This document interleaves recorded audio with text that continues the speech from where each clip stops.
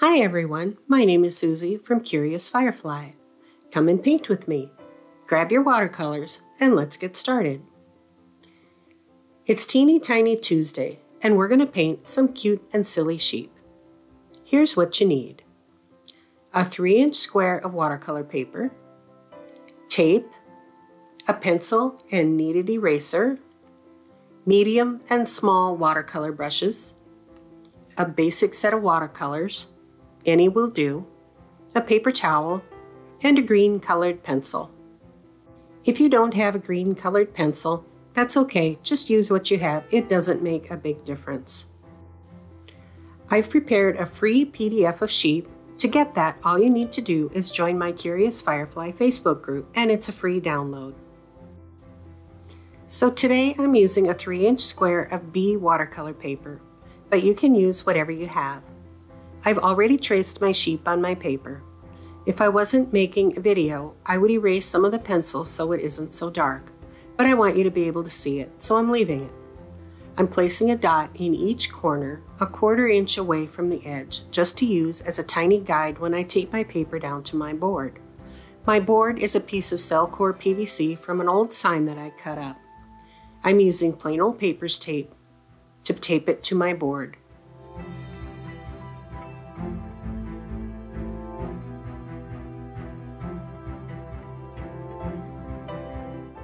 Today I'm using a size 8 silver black velvet brush. Anything similar will be fine.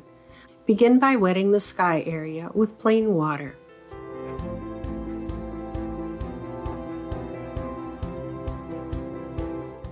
Today I'm using the Ocean and Forest watercolor set by See My Art, but you can use any watercolor set you have. I've also added a few extra colors to this palette.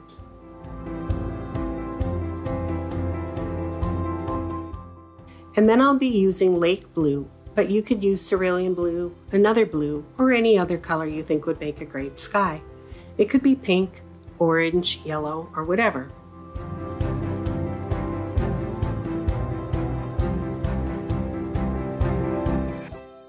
I'm just dropping in some color in kind of a diagonal, leaving some spaces for clouds. You can push the paint and water around if you want to form the clouds. I also lifted some excess water using a damp brush and drying it on a paper towel. If water puddles at the tape edge, be sure to gently wipe it off or it will run back into the painting and move the paint around, making cauliflowers or a white or light edge near the edge of the tape.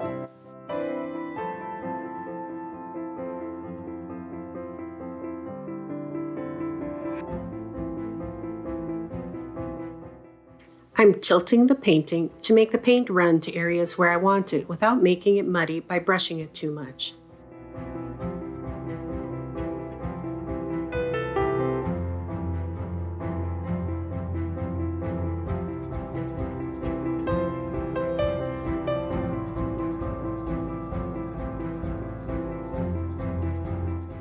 Let it dry till it's completely dry and it doesn't feel cool to the touch. And don't forget, there's a free PDF of traceable sheep on my Curious Firefly Facebook group. Now wet the grass area and pat some light green in with some darker green at the horizon, in the corners, and under the sheep. Paint right over the feet, it won't show.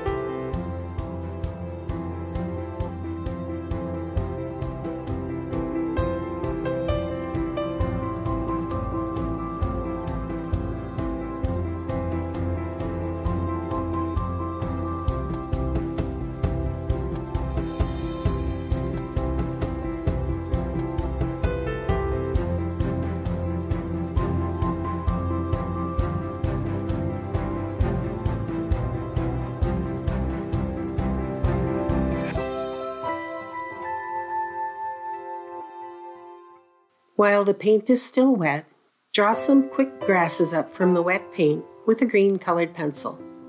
These don't have to be expensive pencils. I think these came from Dollar Tree or Dollar General. If you don't have a colored pencil, use a regular pencil. It might smudge a little if you rub the finished painting, but it will give much the same effect. I used 2 colored pencils, but you really can't tell the difference.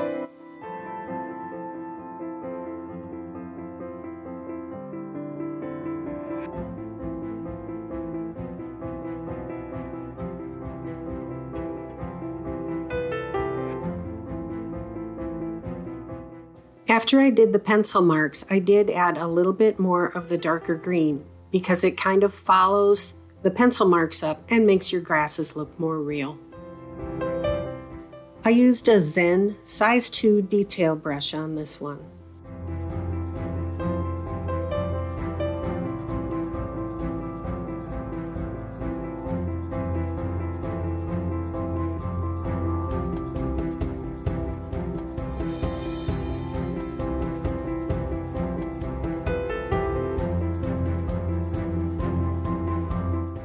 This is the Zen detail brushes.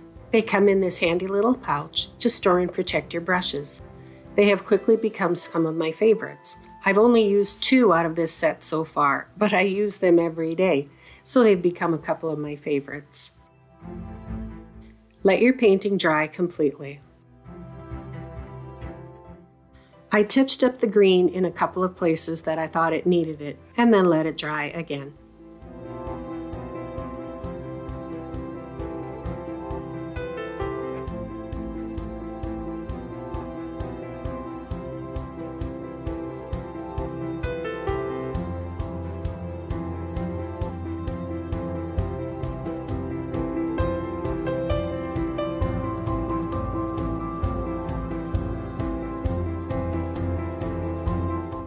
Now we're going to paint the body.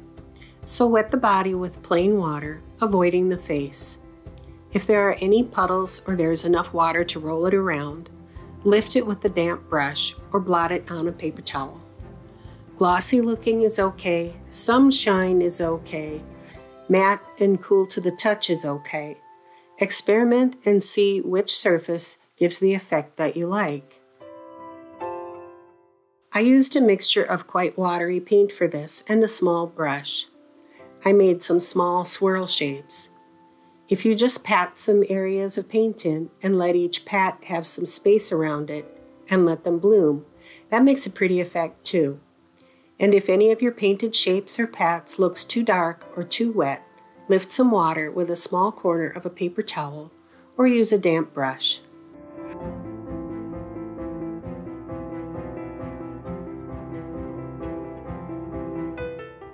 I speeded up part of this because it's basically doing the same thing just over and over again.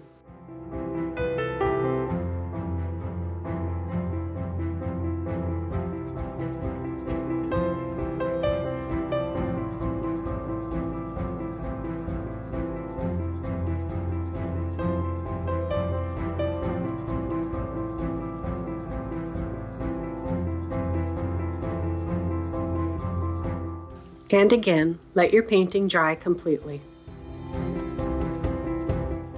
Next, we're going to paint the face and the feet. If you wish to paint the face, now is the time to do it. This can be done wet in wet or wet on dry, your choice. Do the face before the feet to avoid smudging the feet. Then paint the feet wet on dry.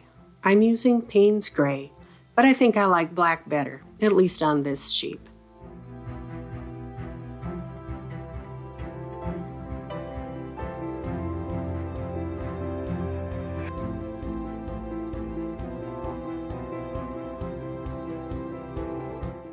Let it dry completely. Next, we're going to ink the outlines of our sheep.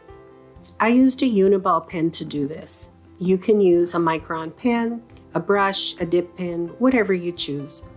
I outlined the body shape because I had the dark pencil lines I wanted to cover, but you can skip this if you want. The only part that's really important is the facial features. And feel free to change the facial features if you wish. Anything else you choose is optional. Let this dry at least a couple of minutes. You will see in the video, I smeared mine.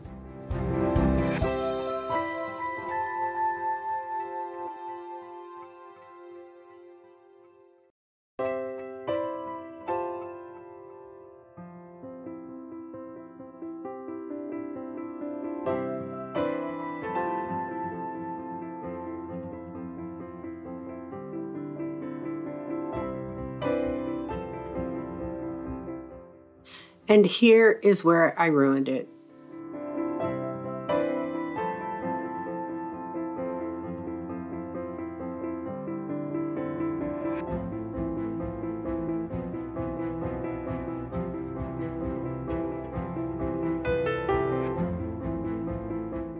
And it wasn't even the eraser that ruined it. It was my big fat paw.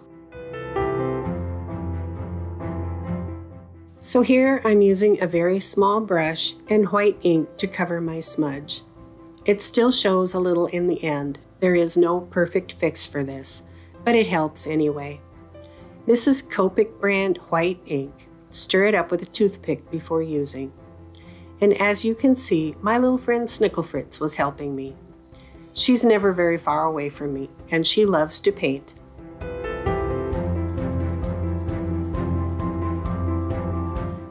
When your painting is finished, let it dry completely before you remove the tape.